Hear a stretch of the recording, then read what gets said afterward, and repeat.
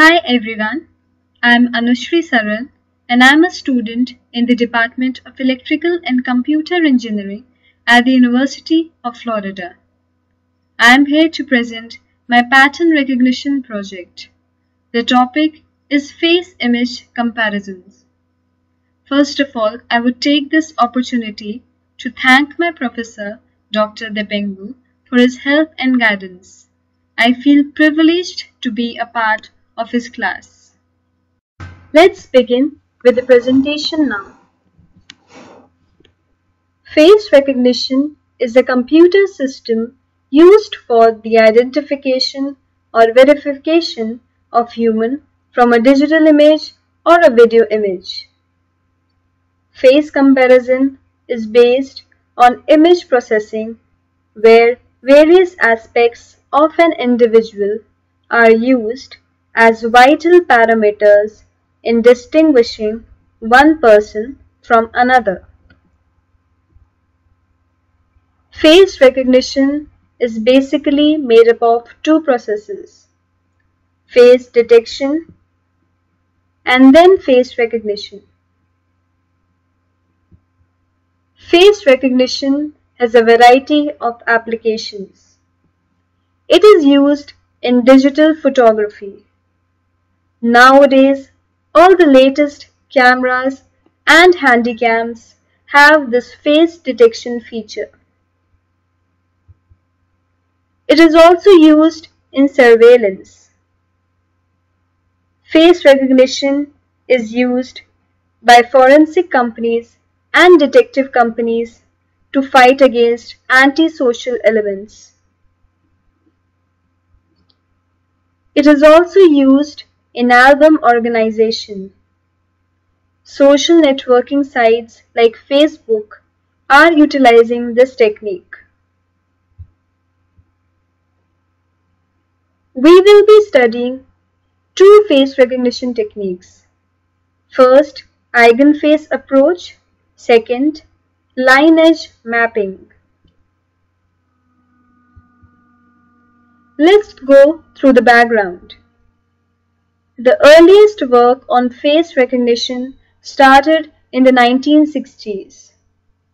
Eigenfaces, neural network, hidden Markov model, geometrical feature matching, and template matching are some of the most successful methods developed till date. Eigenfaces is the most studied technique. Neural networks was different from the eigenface technique because of its non-linear nature, which resulted into a better feature extraction of face images. Dynamic link architecture is an extension of neural network. Sparse graphs are used for representation, but the matching process is very expensive. Let us study recognition using eigenface. The method of eigenface was developed by Sirovich and Kirby and used by Turk and Pentland in face recognition. Eigenfaces are a set of eigenvectors used in human face recognition. Any human face can be considered to be a combination of these standard faces. This technique considers the face as a whole, like a single component. It does not draw distinction on part-by-part basis like the eyes, nose, ears, lips, eyebrows, etc. The images of the face are projected in a subspace using principal component analysis. PCA allows us to compute a linear transformation that maps data from a higher dimensional space to a lower dimensional subspace. Now we'll go through the eigenface algorithm. First, we need to prepare a training set with a collection of images of different individuals. All the images should have same resolution. Each image is seen as one vector simply by concatenating the rows of pixels in the original image. Next step is the calculation of eigenfaces from the images that make up the training set. Calculate the eigenvectors and eigenvalues of the covariance matrix. The eigenvectors of this covariance matrix are therefore called eigenfaces. Eigenfaces are the directions in which the images in the training set differ from the mean image.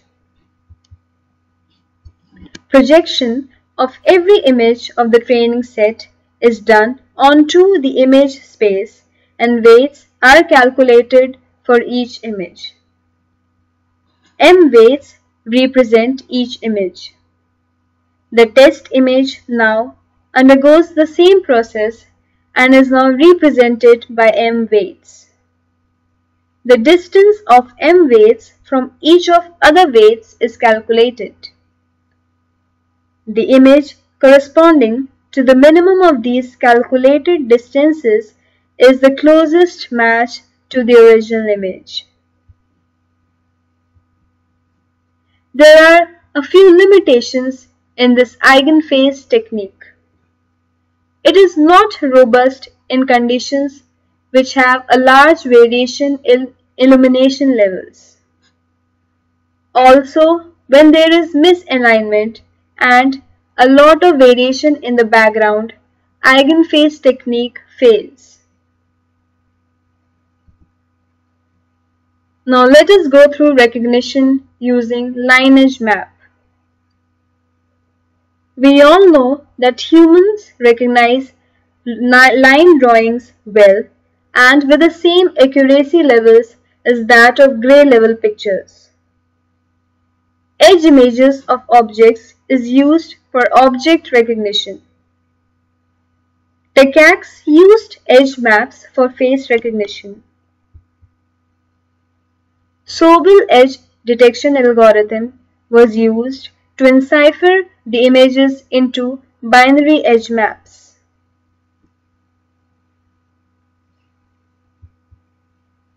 Now we go through the algorithm.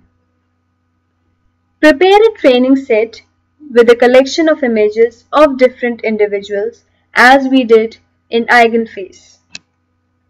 The face images of the training set are transformed into gray level pictures. Sobel edge detection algorithm is used to encipher the images to their binary edge maps. Line segment Hausdorff distance is used to describe the matching of face images. There may be two line edge maps, ML and TL. This is the formula given for the calculation of line segment Hausdorff distance. The LHD is calculated in three directions. It has three components. The advantages of edge line mapping is that it is partially illuminant invariant.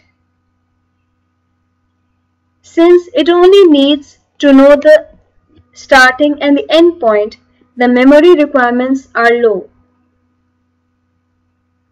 Also, the recognition performance is equivalent to that of template matching.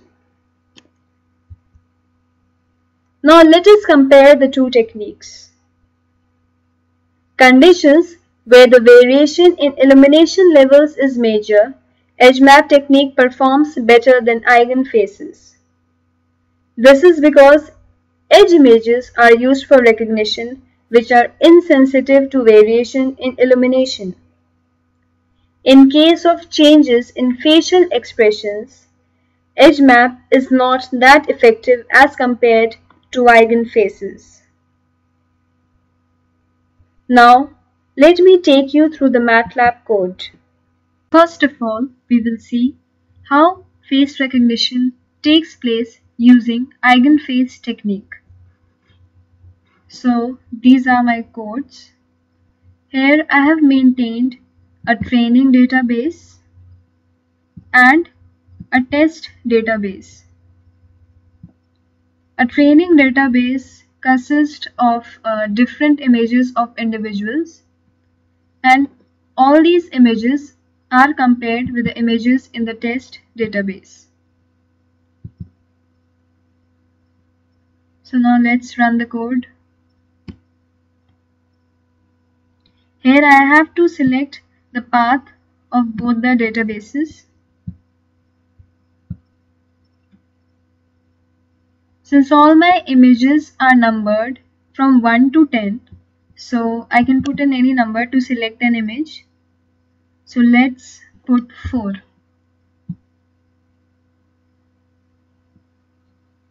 See, here I have got a test image and an equivalent image. So test image is an image from the database, from the test database, and it is equivalent to this image, which is taken out from the training database.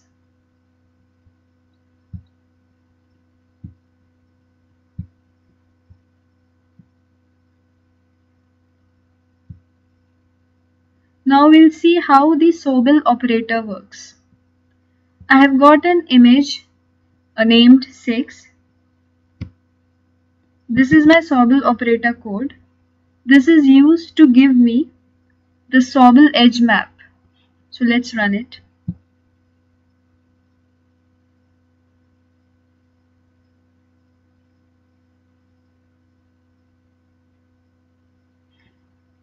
Okay, so here is the original image, and this is the Sobel line edge map after using the Sobel edge detection algorithm. This is used in the edge mapping technique. Okay, so thank you for watching my presentation.